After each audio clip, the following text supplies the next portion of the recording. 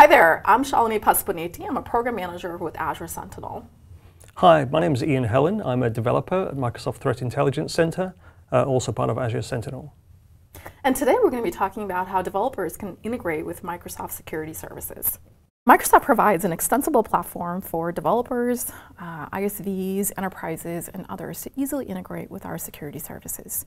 You can leverage our vast number of cloud customers to target your applications, whether that's in identity, email, or data. You can accelerate and simplify application development by using our various security APIs. And you can leverage the speed and cloud of the Microsoft Cloud to easily analyze vast amounts of data for security analytics. One such product is Azure Sentinel, which is our cloud-native SIEM that also provides automation and orchestration capabilities. Azure Sentinel provides an extensible platform that enables customers to easily incorporate various logs from Microsoft services as well as logs from third-party services. With the logs, they can build various integrations, such as dashboards that provide visibility on the logs that are ingested into Azure Sentinel. They can bring in their custom threat intelligence feeds so that customers can write correlation rules against the logs that are ingested with the IOC from the TI feeds, as well as bring your own ML models to contribute to the detections in Azure Sentinel. Lastly, we're building a security community that brings together customers, partners, and our own internal Microsoft SMEs that customers can use to consume content such as dashboards and hunting queries and others to easily ramp up on Azure Sentinel. Let's talk about how you can contribute to the automation and orchestration platform in Azure Sentinel. This is a feature that's built on Azure Logic Apps. Azure Logic Apps has an ecosystem of more than 200 partners that customers can leverage to easily integrate to build playbooks. An example is creating a ticket in ServiceNow when the alert is generated in Azure Sentinel. You can also send a text message or an email to get an approval before an action is executed, such as disabling the user or blocking the IP on your firewall. Let's walk through an example playbook in Azure Sentinel. In this playbook, when the alert is triggered, we are using the ServiceNow connector to create an incident in that platform. We're also passing on the alert attributes as well as the severity and the description of that alert so the analyst has appropriate context when they're investigating it. Then we're posting a message in the Teams channel, which also has some context. You can also then send an approval email. In this case, we're asking the manager how you would like the alert to be investigated. Do you want to block the user and the IP, or simply just ignore this alert as a false positive? If the manager chooses on the block user and IP option, we would execute this workflow on the left, where we are using the Azure AD connector to block the user, meaning change it to disabled status, and we're connecting to our Palo Alto to make a configuration change, in this case, add the IP in our policy rules. There's various connectors in Logic Apps, but developers can also contribute to this ecosystem that customers can use. Let's take a look at this, how a customer would use this playbook in Azure Sentinel. Here we are in the Azure Sentinel portal, and this is my cases page. And here I have an option to investigate or view full details. When I click on view full details, I can see the alert attributes, and then I have an option to view playbooks. And here are some of the custom playbooks that we've built using Azure Logic Apps. Things like open a message in ServiceNow or open a ticket in Jira, get a IP reputation, or shut down the machine using the Windows Defender connector.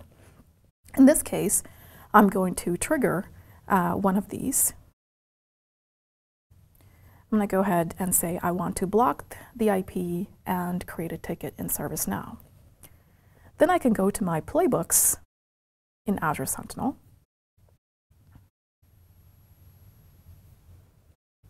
and I can see a run history.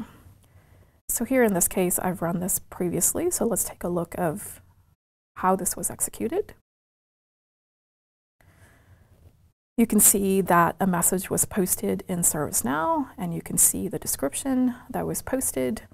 And then we scroll down to see what else has happened.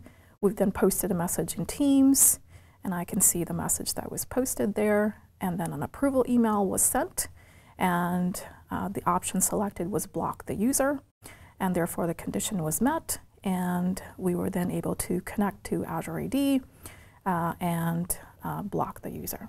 So that's an example of a simple playbook that we've built using Azure Logic Apps that developers can contribute to into Azure Sentinel. Now my colleague Ian Helen is going to show you another example of integration opportunity in Azure Sentinel with Azure Notebooks. Thanks, Shalini. So now we're going to be looking at Jupyter Notebooks and its integration with Microsoft Graph Security API and Azure Sentinel. This is something that may be more of interest to a security analyst or an investigator or a hunter. And there are two questions that usually if I ever bring up Jupyter Notebooks that people ask. The first one is, what is a Jupyter Notebook? People have heard of the term often, but may not know what it is. So I thought I'd start with a little bit of introduction about the what and the why. So you can think of Jupyter as like a very clever kind of web server. It's a browser interface that allows you to enter and execute code and queries, and it sends the results back to you. So there are two parts to it. There's the part you see right now, which is the browser interface, and you can see cells like this, which are edit cells. And you execute a cell, and it will send the results, send the requests off to what's known as a kernel, which could be running on your own machine, or in this case, in Azure Notebooks, it's running on a cloud server. And that will calculate the results, do whatever processing you've asked it to, and send the results back. You can add further cells and do whatever kinds of things you want. Presumably something a bit more interesting than the code examples I've got there. So why Jupyter? So we've seen in what Shalini showed us some very impressive bits of UI. There are other things, dashboards that have very rich kind of visualization and query capability in Azure Sentinel and other products. Why would you think of using Jupyter in addition to or as a complement to these things?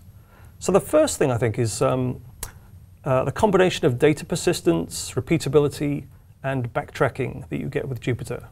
So for example, the first cell I ran, my spams will be there forever, or they'll be there at least until I go back and manually erase them. So in the case of a security investigation, that's typically what you want to do. You want to be building up queries, evidence, moving on to the next thing and keeping them there. So at the end of the whole thing, you have an investigation report. If it turns out successful, it might be something you want to save as a PDF or just hand the notebook to somebody else to look at, or maybe to replicate the results.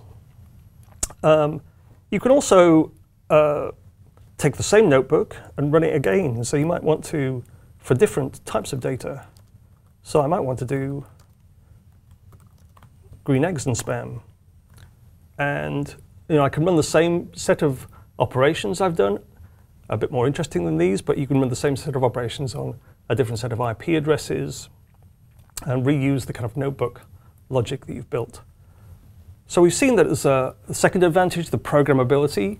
So often you can do very complex things in a query, but sometimes it's just easier to do things in a step-by-step, like break the query down, do a little bit in a cell, see what the intermediate results are, and move on to the next step.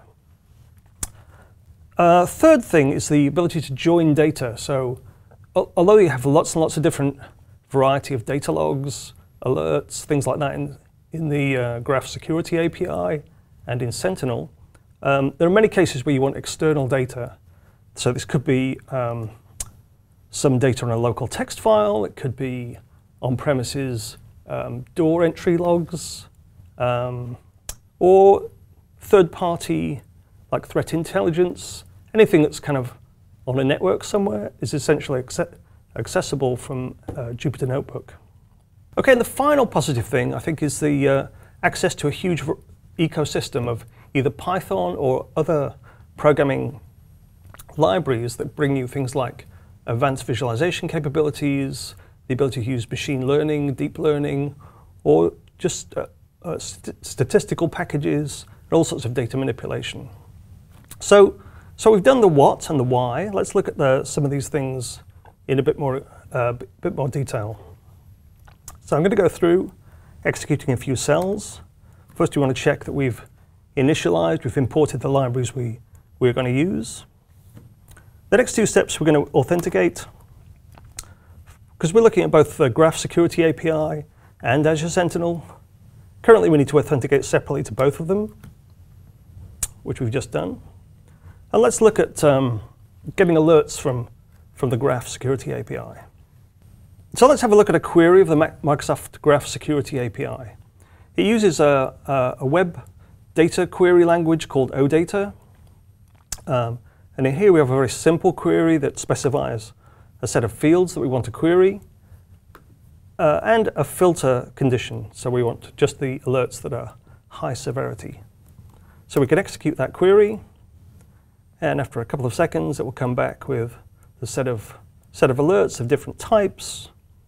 You can also see that the providers of these alerts come from different providers that are hooked into our Graph Security API, so Palo Alto, Azure Security Center, Windows Defender ATP. And one of the nice things, once we've got them back into a Jupyter Notebook, these are returned into things called a Pandas data frame, which allows you to do like an interesting local manipulation. So here we're grouping the alerts by title, first of all, and then plotting the output. Secondly, we're grouping them by the provider, so we can see the breakdown of different alerts by provider. And let's look at another couple of quick examples here. So the first one is drilling down into like deeper details of we're just pulling out at a single property here of one of the alerts where it shows the details of a particular network connection. And here is a more specific query. So an example of something you might want to look at. So you had an alert for a particular host. As this case, you might want to find any alert that's happened on that host. Or you might want to look for an IP address or a file hash or a file name. And you can search across all of the alerts in your graph tenant to see whether any of these things occur with this kind of relatively simple syntax. So switching over to Azure Sentinel, the reason Azure Sentinel exists really is, Shalini said, it's a cloud SIEM. It allows you to go from, once you have an alert, one of the main things you want to do is to be able to drill down in more detail and to try to identify whether this is a real attack, a real intrusion, or a false positive. So we're going to get an alert from Azure Sentinel. This is for demo purposes, really. I'm doing it separately, but in a real situation, you'd probably get the alert from the Graph Security API and then drill down into the corresponding data in Sentinel. So we take our alert, it's appeared there. These are all live queries, by the way. We can see all of the properties, including entities like hosts and processes that are related to that alert. We can also visualize it. I kind of like it's a bit of a busy thing, but for a quick view of like which processes are associated with this alert, which hosts, that's sometimes like a nicer way to view these things. It doesn't tell us any more really about whether this is a real alert that we want to act on or just a false positive. For that, we need to look at the context in which the process this alert happened. So we can do that by looking at the whole process session. So the logon session and the process tree with which this alert was associated. Once we do that, we can start to see the The process in the alert is the one highlighted in red, approximately in the middle of the screen. But you can see other associated items within the tree. So these are all sibling processes, things that had a common parent process. They're all run as part of the same logon session. And we can see other things in here like who am I, host name, like classic reconnaissance kinds of operations, enumeration of the local administrators group, and somewhere down here, something being added to the run key, like a persistence, so that a piece of malware being added there, so that next time the machine is rebooted, the malware comes back. We can look at an alternative view on a timeline, and these show you the different, exactly the same processes, but in a time ordering. So one of the interesting things here, you can see at a glance the whole thing happens over the case of slightly over a second. So these either a very, very fast typer, or this is a scripted attack of some sort. Quick look at another capability. We can take this whole process tree and we can look for other indicators of compromise that we might, like things like file hashes, IP addresses that occurred on the command lines of processes. So we pass that whole process tree through a library module that we have as part of our Azure Sentinel. And we can see there we've got a DNS and the URL that was called in one of these processes. So let's hop outside the machine and quickly look at the network traffic. We've got the IP address of the machine that the alert occurred on, and we want to go away and look at, well, what was happening, what was it talking to, who was it talking to, and what kinds of protocols was it using. We're getting quite a lot of data here, so it takes a little bit of time to appear.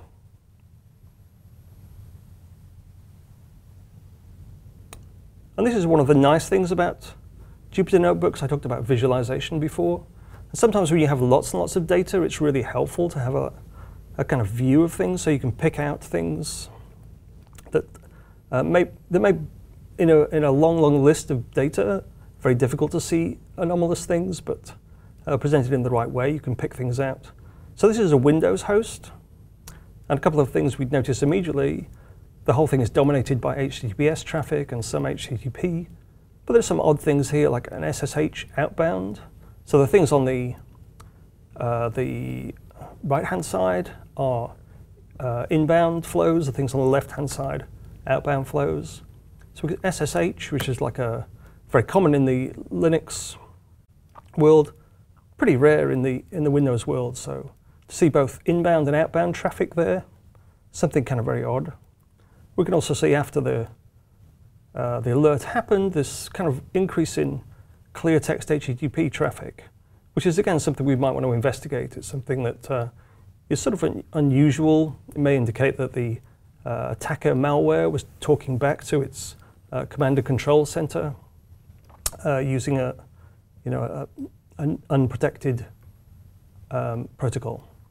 So, summary: we've looked at Jupyter Notebooks and how they might use the Graph Security API to query different kinds of operations and alerts across many different security services. We looked at Azure Sentinel and how the query API here allows you to drill down more deeply on what happened, what was behind these alerts. And at Jupyter Notebooks as a kind of synthesis technology to bring these things together into a single kind of replayable document.